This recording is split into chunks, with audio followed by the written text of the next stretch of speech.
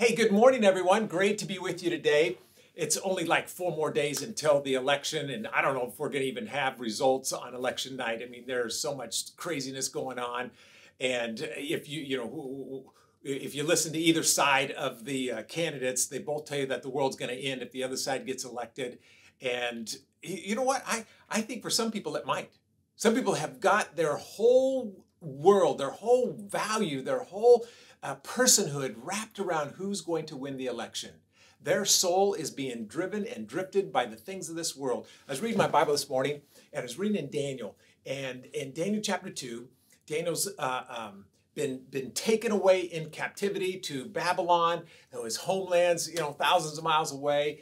And he's there, and King Nebuchadnezzar has a dream, and it freaks him out. And he tells his advisors, hey, what does my dream mean? And they can't tell him. And they say, well, King, tell us what your dream was, then we'll tell you the answer. He says, no, you're just playing a trick on me. You tell me what my dream was, and you need to interpret it. They can't do it. Daniel hears about it. He says, hey, I know a God who puts up kings and he puts down kings. He knows the times and the seasons. His wisdom is beyond all wisdom. And I stopped there in verse 21 of chapter 2, and I went, wow, I don't know who's going to get into office, but I know this.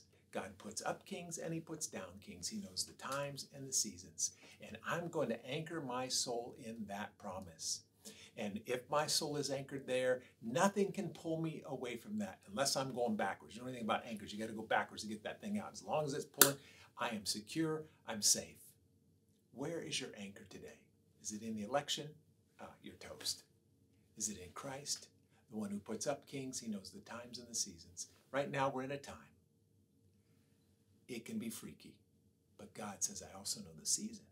Let me show you the whole picture.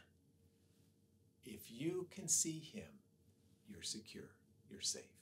If you look at the world around you, Jesus, thank you, God, that you have given us an anchor for our soul, that you know the seasons of my life. The time I'm in right now is a little scary, but God, when you look at the big picture, I am okay, and my anchor will hold in you. In Jesus' name. Amen. Love you guys. Be at church this Sunday. We're starting a brand new series on transferring trust to Christ, and you won't want to miss it. It's going to be awesome.